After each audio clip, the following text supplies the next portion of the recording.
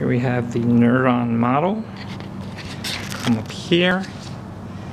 These little brown nubs here, these are the synaptic end bulbs. The little stubs sticking out, these little stubs are the dendrites.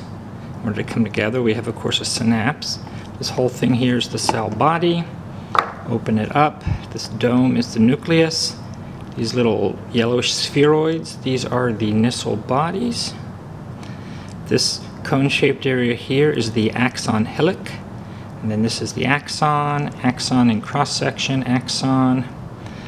The white layer of the axon, that is the axolemma.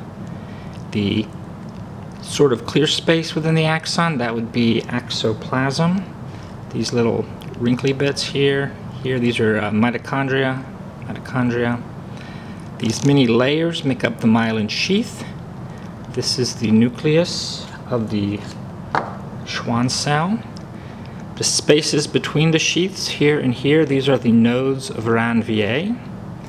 And this here is the endoneurium. And that is it for the neuron model.